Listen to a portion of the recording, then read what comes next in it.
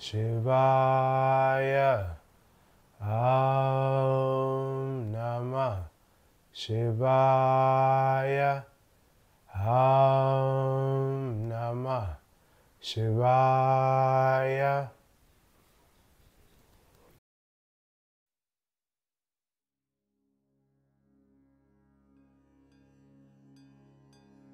Namaskaram.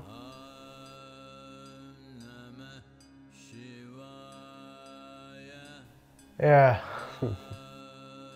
it's been a while since I was on camera, so it feels a bit funny, but I wanted to do this.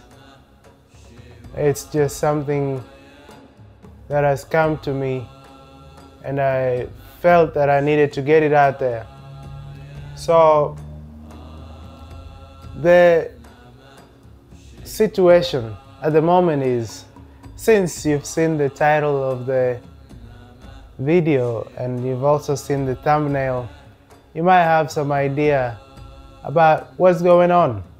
So I wanted to talk about that, the situation of energy at this moment in time in Australia is so potent right now, so auspicious, that if you do something, it can create a very great situation for you to go beyond the limits of mind and body, which is to say suffering, because there's only mental and physical suffering, you know. Physical suffering we cannot do too much about, but we can reduce it. So what is the situation? Well, some of you might know Sadhguru is coming to Australia next week.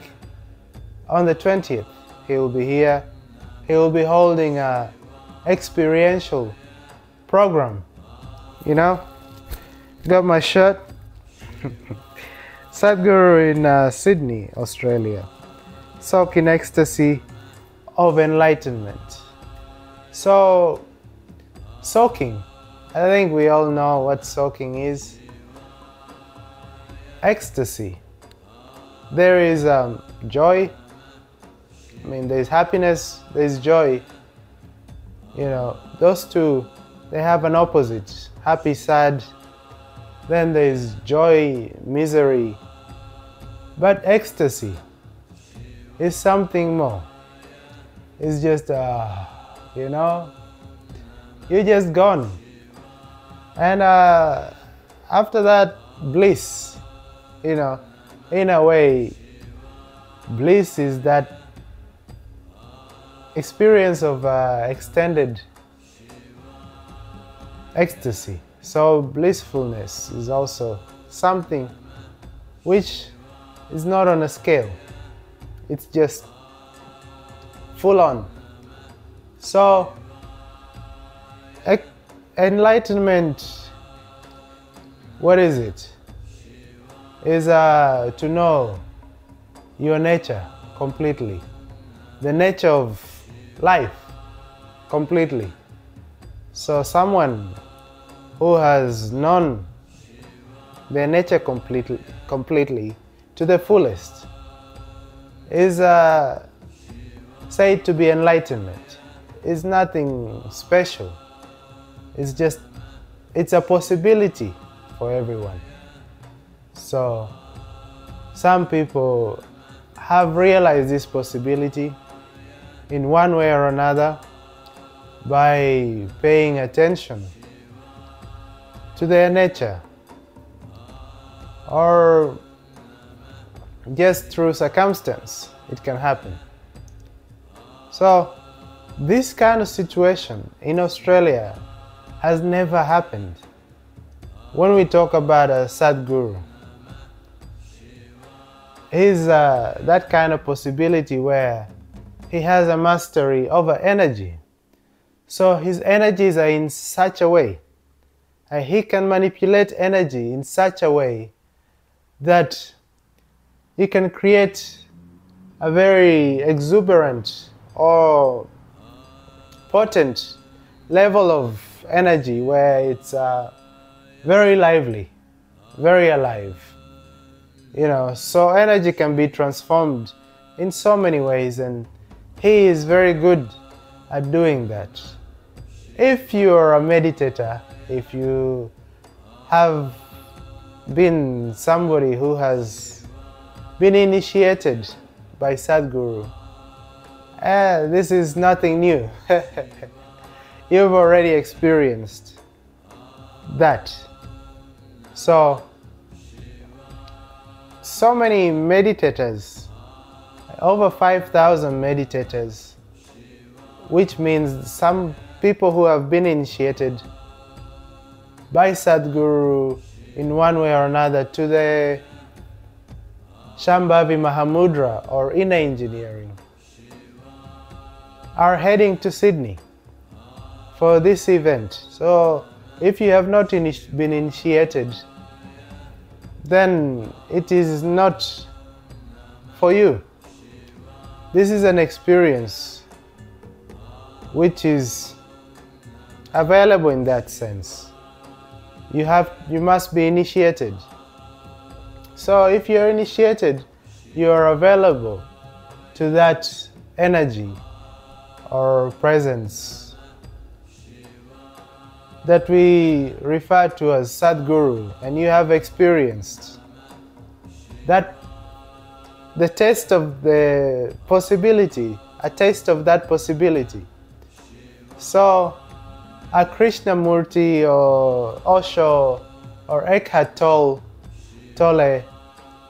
however you say his name, might have come to Australia at some point, or they have inspired so many people to meditate in Australia, where it has created a certain availability or possibility, for people to experience something more than just the mind and body. But in this kind of way, it has not happened. Even Sadhguru himself has not done anything of this nature outside of India and maybe the US center, the yoga center, or III in the US. So having so many people who are opening up themselves to this possibility at this particular time, there is a certain upsurge in energy when people are in that mode of preparation to be available or open to that possibility when Sadhguru gets here and he does his thing in simple terms.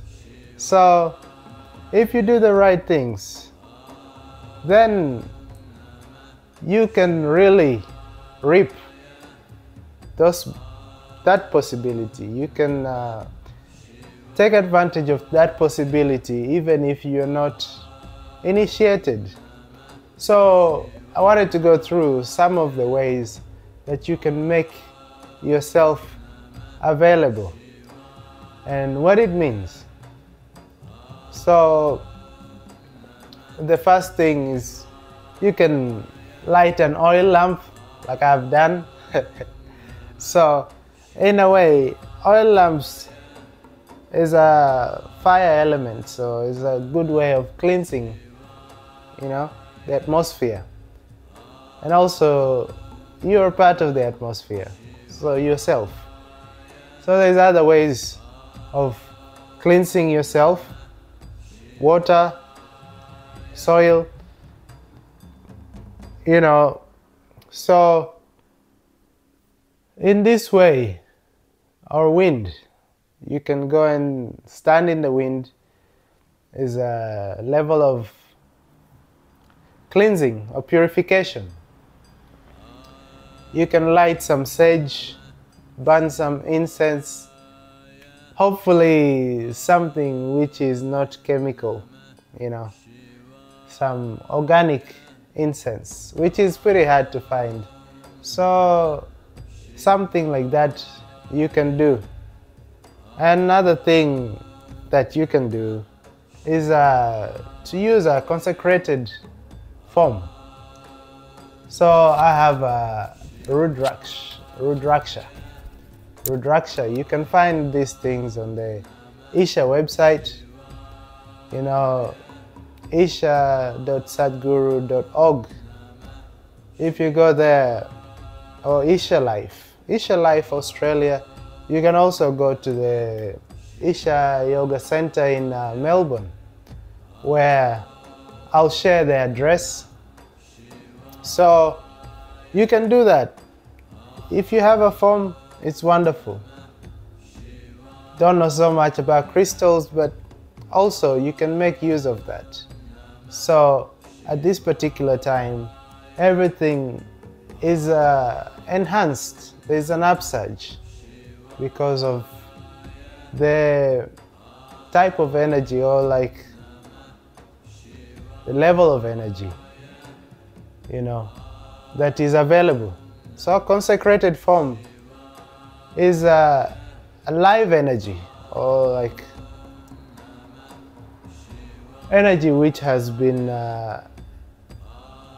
transformed to be more powerful, more alive.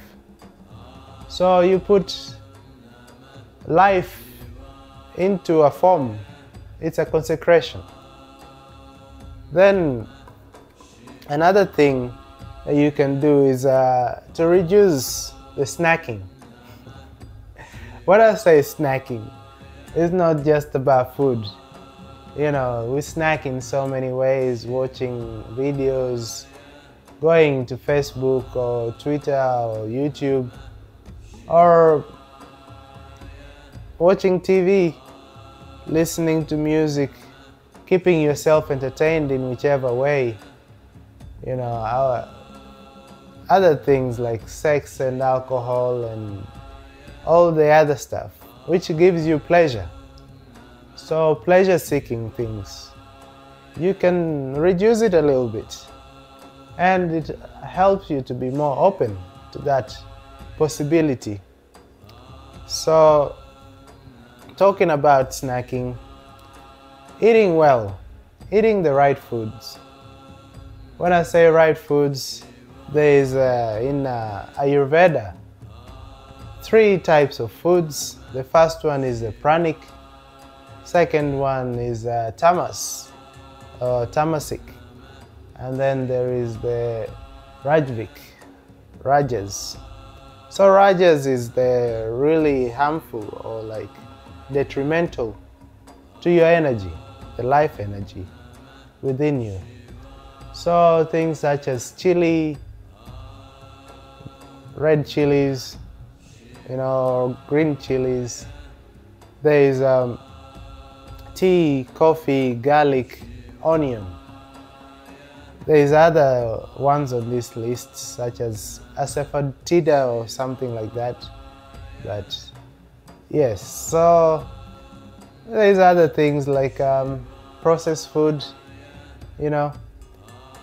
as well as some soft drinks, or most soft drinks. And then meat. Then we come to tamas, is a lot of starch food, things like potatoes. So pranic is what is recommended, which is like seeds, so nuts, lentils, beans, and green vegetables, millets. Things like this are more recommended. Things which are more alive, because in seed form something is more alive. Vegetables are also alive because if you cut off and plant it, it's going to grow. And very good for your ligaments. So like this, you can drink more water, in different ways also you can drink water in a more conscious way, where you put in a copper vessel and let it sit for a while before you drink it. And then the way you drink it also, you can see there's some videos on YouTube that tell you the best way you can drink water. Sadhguru has talked about it in a few ways, in many different ways, or different times, occasions, videos. So another thing is to do mantras. So if you know some mantras, it's very helpful. Like Isha, Sounds of Isha has like very wonderful mantras, such as from the Vairagya album, you know, Om Namah Shivaya. That's the one I was doing at the start. Then there is Shambho, Brahmananda, Swarupa. Then there is Shambho, Yogeshwara, Yoga Yoga Yogeshwaraya. Then is the Nirvana Ashtakam. So like this you can find many mantras if you just look up Sounds of Isha on YouTube, or you can go to the Isha website or the app. You can find these ones. And talking about the app, you can also find so many different practices that you can do without being initiated. So there is Isha Kriya, there is Upa Yoga, there is Chit Shakti meditations, which can also be found on YouTube. There is also Simha Kriya, which is wonderful, so good for your immunity and your lung capacity, which is, you know, helps with the immunity. Then you can also just sit with your eyes closed. If you sit like this, it's been shown to be the best and most comfortable way to sit, which makes you more available to whatever is there. So at a time like this, it's best. For the next 1.5 weeks or so, or let's say 2 weeks, until full moon, it's a very good or lively opportunity, if you will. Then there is also, you know, how to sit. You can look at that. So spine being erect, upright, it's a very good way to be. You're more connected with more aligned with the universe. So another thing is to sleep well. You know, how to sleep is there also. So things like having a shower before you go to bed, eating 2 hours before you go to sleep, you know, and then just which way you face, things like that. Then of course there is being active. If you're more active, it helps to make you more available, because when you expend the energy, then, you know, the body also is a bit more flexible, the mind is more flexible, it doesn't fight as much. So it's a good way to be available. And the last thing that you can do, maybe there's some things that you might be able to do, like going to the temple, but being an offering or being more willing. So just being more of a yes to life. If you are in this way, you are a lot more available, obviously, because you're a yes to life. So this is also another thing you can do. So it's wonderful. I hope you can make the best of this opportunity. Really a privilege for me. It's it has opened up something so wonderful. After so much that I have been struggling in so many ways, this has helped me bring so much discipline into my life and just more clarity, you know. Even with the direction for my YouTube videos, you know, it's just giving me a lot more clarity. Yes, so that's what I wanted to say. Namaskaram, and be blessed. Shambho, Shambho, Shambho, Shambho, Shambho, Shiva Shambho. You keep your logic aside. Place yourself completely in my hands. My presence is like that of a catalyst. Things can happen much faster in my presence.